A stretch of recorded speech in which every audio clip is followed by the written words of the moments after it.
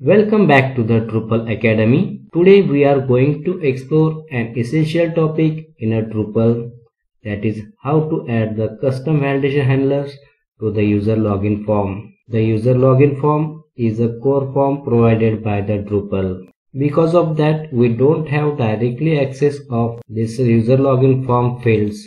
Because of that, you won't be able to directly access the form fields. And if you want to add any custom validations to the username or the password field, so in that case we need to add the custom validation handler to the user login form. So we can achieve this by using the hook form_alter. In that hook we will add the custom validation handler to check the user fields. For example, if you want to allow only users with some specific email address, we can validate those things in a custom validation handler.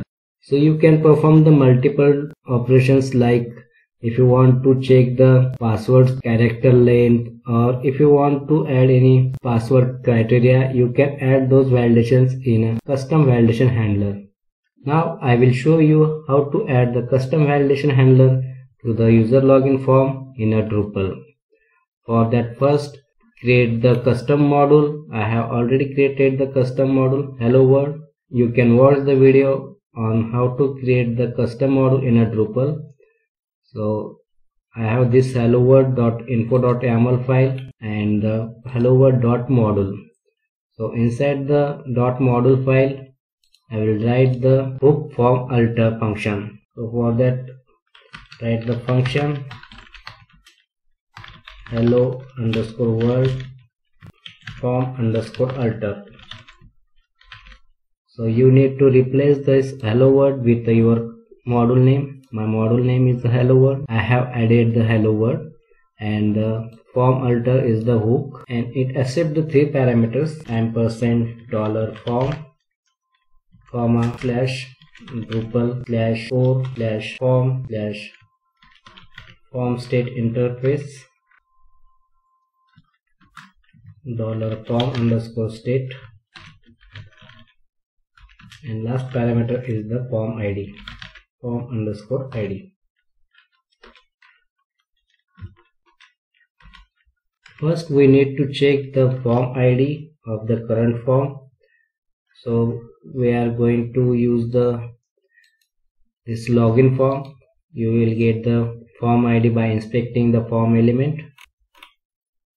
So here you can see the form ID is user-login-form. You need to replace the hyphen with the underscore to use the form ID in a code.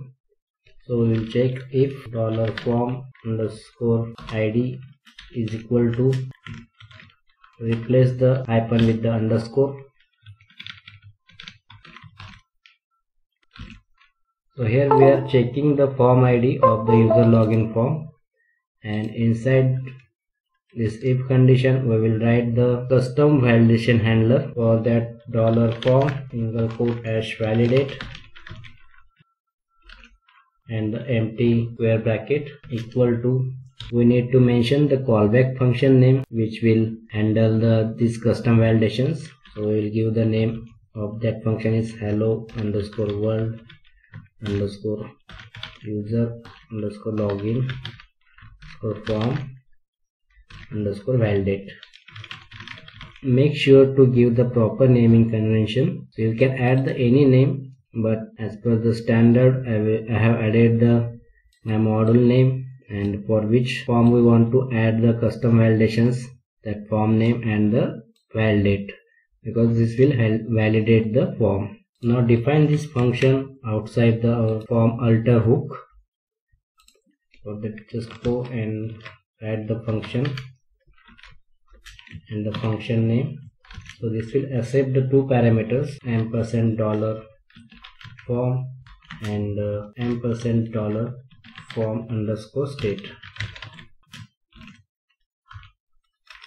Now in this function we will get the form fields value. So first we will get the username equal to $form_state get value, and the username fields name.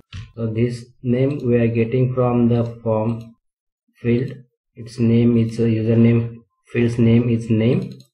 So that's why we will get that field name in this username variable. Now in this field we will add the validation, like if the username contains the valid email address or any particular email address. Suppose I will check if that username contains the email address with the @example.com.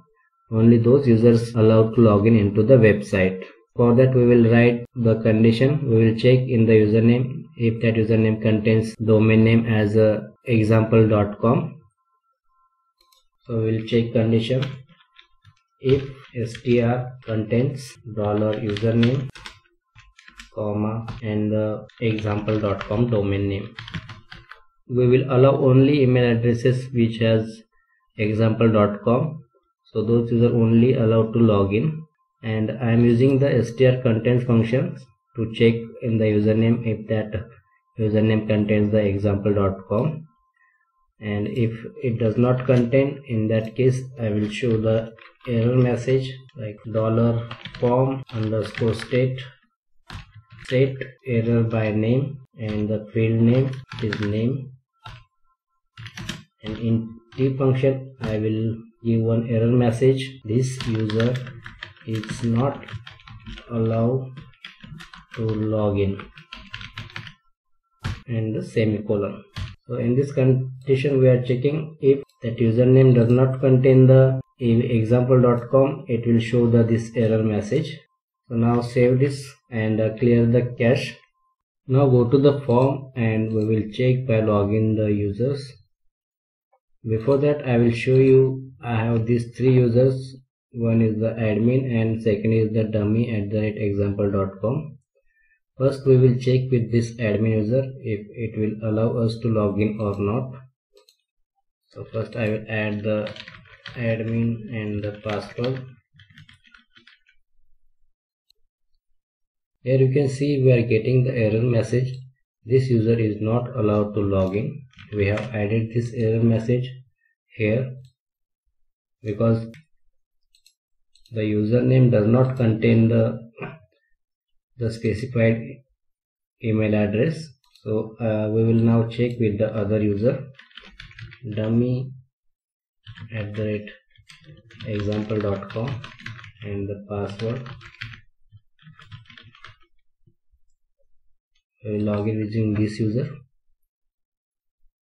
So here we have successfully logged in into the website using that user. So that's it from this video.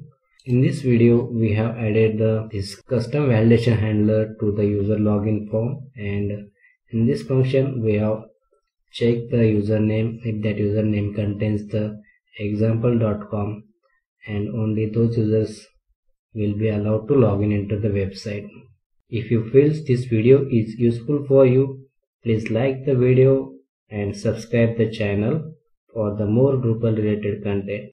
Thank you for watching.